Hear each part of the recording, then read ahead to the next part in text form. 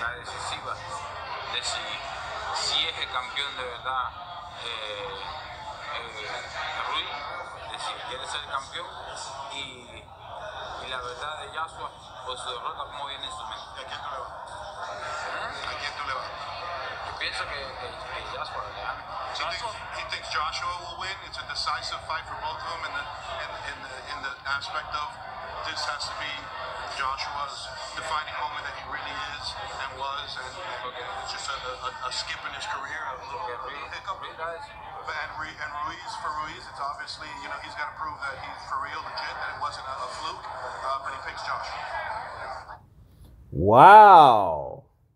This is surprising, guys. Luis King Kong Ortiz thinks that Anthony Joshua will defeat newly crowned Mexican-American new crown superstar Andy the Destroyer Ruiz in the rematch.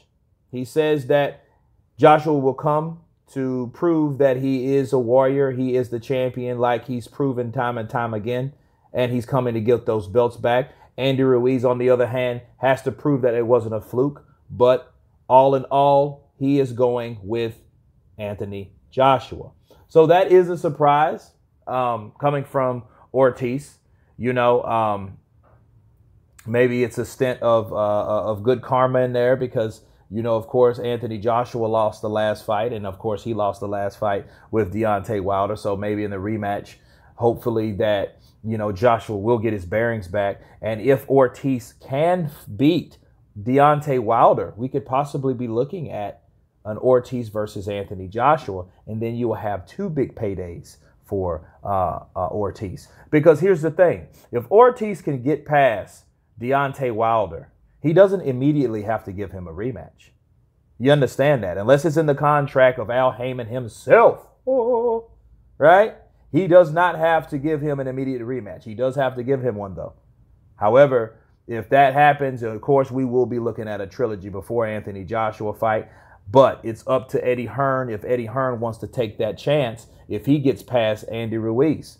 Okay? Because if Ortiz beats Deontay Wilder, he does have some leverage and some say-so, at least when requesting for more money. Ruiz had it. I don't see why Ortiz should not have it either.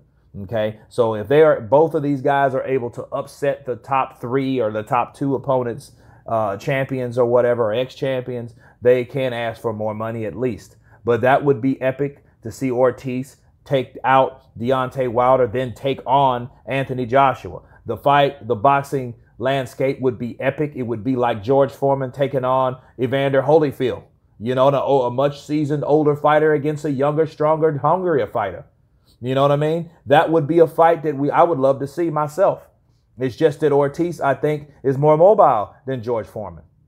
George Foreman's a good puncher, a great puncher, you know, but his technique, not so much. You know what I'm saying? But he was a tree trunk. He was a grizzly bear. He was a guy that it was hard to move that target. It was hard to move him and get him off his feet. You know, he was a tough customer, you know, and Ortiz is no exception. But I am surprised that Ortiz does pick Anthony Joshua. Maybe it's something that he sees about Anthony Joshua now, maybe in the training, maybe in the build-up, maybe, you know, whatever it is, because he really didn't elaborate on why he thought Anthony Joshua would win. But he did say that he thinks that he will bring that warrior spirit into the second fight. Okay, so this is something that is surprising, you know, coming from Ortiz, because Ortiz could have possibly been that guy. And a lot of times when you have fighters that possibly could have fought the guy that got beat, right? Like Jarrell Miller, right? When you have those type fighters, a lot of those fighters are bitter. They're so bitter because they're so egotistical because they're selfishly thinking it could have been me. Fuck Joshua, right? It could have been me. So they're still stuck on what possibly could have been instead of what could happen in the future. Okay, so it does surprise me for Ortiz. Maybe he's getting his $7 million, so you know he's kind of chilling right now because he knows that he can take care of his family with the fight purse that he's being blessed with, you know, by Al Heyman. You know what I'm saying?